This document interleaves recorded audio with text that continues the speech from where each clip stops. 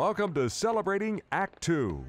Celebrating Act Two is the user manual for the second half of your life. Welcome, everybody. Here we are with John Mariani, the Virtual Gourmet, and my partner, John Coleman, I don't know, what are we going to talk about this week? Hey, John, I know. Let's talk about expensive, fancy restaurants. They don't have to be French, but they always seem to be French, and how some people are intimidated by them. They're Yeah, just nervous. every time my partner... they don't know what to order. They can't read the French or whatever. John so many times invites me to expensive restaurants because he's that kind of guy, and I'm always nervous. I'm really nervous about it. Maybe you could help me feel more comfortable.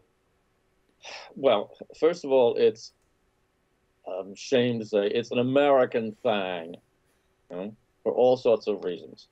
Americans are intimidated by, let's not even call them fancy restaurants. Let's call them fine dining, because you have to choose a fancy restaurant because you want to get kind of dressed up and take your wife out and puts on her earrings and everything. That's fancy restaurant. Doesn't even have to have good food to be a fancy restaurant. So that's a fine dining restaurant, which could range from a haute cuisine French restaurant to a very fine Italian restaurant, of which you have many out there on the West Coast, to a Chinese restaurant that does banquet styles and beautifully decorated and so forth. So let's say it's fine dining. Americans have been interested in eating well at that level, but are a little bit antsy about how to go about it for a very simple reason. They weren't raised to eat the way Europeans are, which is to say that from a very young age, the Europeans, Italians, French, Germans, so forth, English, specifically the English, are taught how to use a fork and knife, how to use your napkin, what not to do and what not to say. I mean, I'm not talking about stifling conversation. I mean, the utter extreme would be Downton Abbey, where you have a butler who goes around measuring with a ruler how far every plate is from the edge of the table, so they're all exactly 1 3/4 inches from the edge of the table, okay? Which is kind of fun. I've done that. I showed one of my granddaughters how to do that. She thought that was a really neat idea. Americans are not into that sort of thing, and they don't know how to do it. And they're not raised to appreciate a wide variety of foods. So a little French boy or girl is, in fact, going to grow up eating a much wider variety of foods that American children might say, I don't like that. Italian kids, too.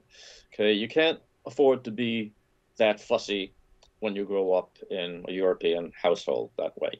Okay, so that's one thing. So American goes to a restaurant. Let's say the menu isn't all French, which you're never going to find anymore, or all Italian. You're never going to find that anymore. It's always going to be translated. Even Antoine's in New Orleans, which resolutely had their menu all in French up until about 20 years ago. Now they print the English right underneath it. Also, even if you run into that rare restaurant, or if you are in France or Italy, they very, very often have a menu written in your language. You know, a lot of Japanese clientele, they're going to have it in Japanese, a lot of Chinese, that sort of thing. So that's not insurmountable at all. Secondly, Americans get their tighty-whities in a knot over getting dressed to go out to fine dining, with the most specious of reasons, like, my clothes don't make the food taste better. Oh, that's for sure. But I can guarantee that dressing nicely or appropriately, I don't mean white tie and tails, a tuxedo, which nobody does anymore, but dressing appropriate to your dining room that you're going to enhances the entire dinner for everyone. So no, the food's not going to taste better, but you're enjoying it in a heightened way with your colleagues. And okay, in America, the idea that you have to, even a man, let's forget about women, because women always like to dress up. I've rarely seen a woman in any fine dining restaurant who looks shabbily dressed.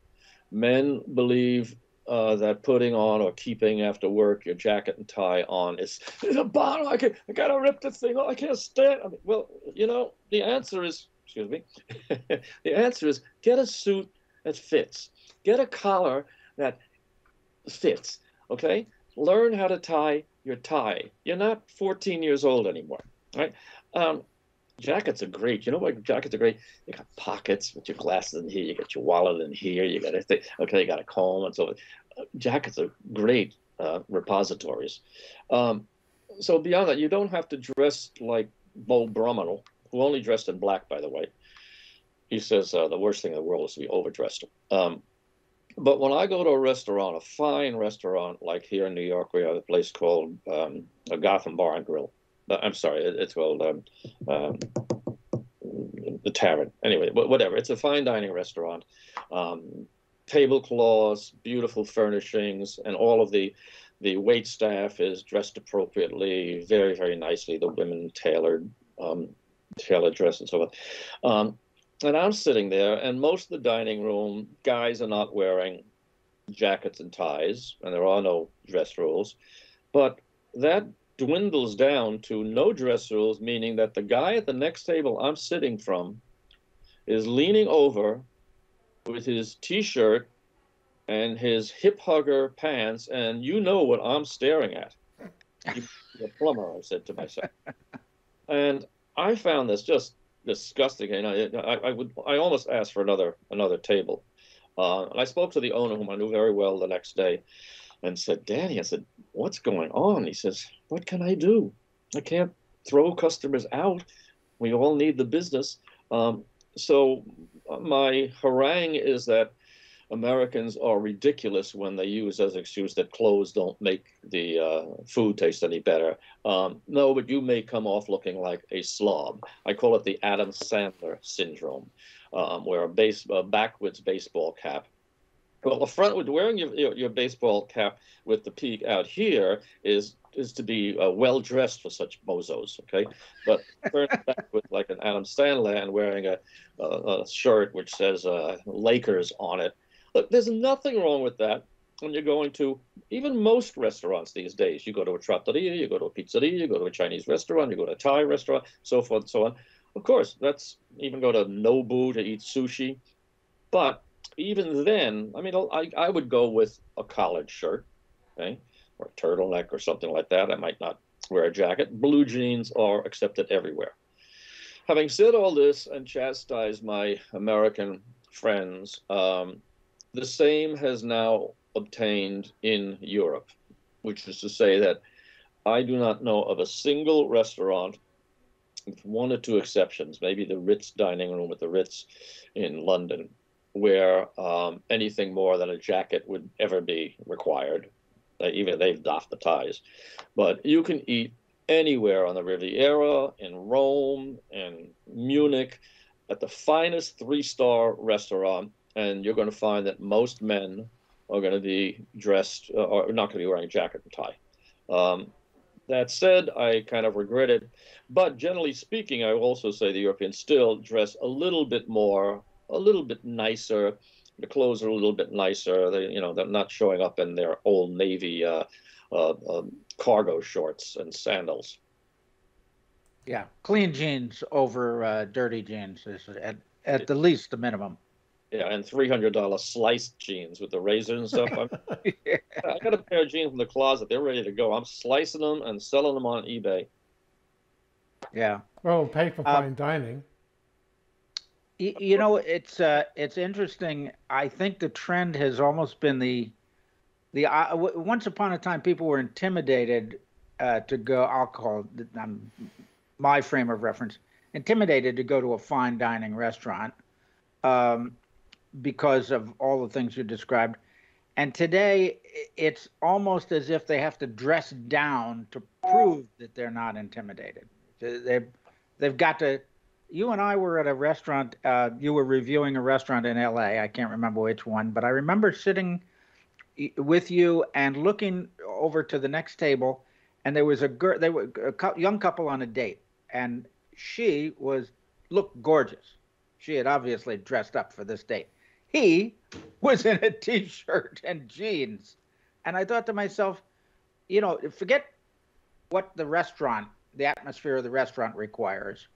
He didn't dress for her. He didn't dress appropriately for a date, I thought. And you're exactly right, and it is that LA casual thing. It comes out of Los Angeles and Southern California. Hey, let's just be laid back. I understand that. I'm a laid back kind of guy, and but it all goes back, I think. She didn't cause it, but it is a hilarious. I Love Lucy Goes to Paris. And we all remember she goes to a little French restaurant and she opens up the menu. It's all in French. And she goes down and doesn't know what she points. She says, I'll have that. Ferme à la dimanche. She says, closed on Sundays. She says, all right, just bring me something. They bring her escargot, snails. And she's looking at them like, how do I eat this? They give those tongues, snail tongues, which is pick it up and you take out the snail from inside. She takes it, she really doesn't like the smell. She puts it on her nose and sits there at the table. And there have been many, many examples of that in the movies ever since. Mr. Bean has a great satire on that, eating fancy. And we've seen a lot of that sort of thing. I remember Steve McQueen in a Western movie. He's a mountain man, and he comes down the mountain, and this big rich rancher has somehow gotten Maine lobsters out in Montana, and he serves them to Steve McQueen. And he says, "Well, what do you think?" He says, "Well, never eaten a bug that big." So, education is a wonderful thing, but again, Americans are terrified to ask how to eat something. Can you show me? I'm all my life I'd say, okay, here I am in China. Do I eat this with my fingers? Do I eat it? How do I get the meat out here? The French are a little crazy because there's only two things you're allowed to, under etiquette, to eat with your fingers. One is French fries, thank God. The other one is, believe it or not, asparagus. Even though they have asparagus forks, you can pick up an asparagus with its sauce and eat it like that. Voila. Don't make sense to me. Yeah, interesting. Yeah. All right, well, I'm certainly not going to be intimidated by any fine dining restaurant anymore. I'm just going to turn my baseball cap on backwards. That's all. And John Coleman, I commit to you that I'm going to practice eating asparagus with my hands, so that I don't embarrass you the next time you take me out to a fine dining restaurant. You're always so thoughtful. I am. John Mariani, thank you so much. It's been fun. For more on Celebrating Act Two, visit our webpage, follow us on Facebook, subscribe to us on YouTube, and tell your friends. Celebrating Act Two is the user manual for the second half of your life.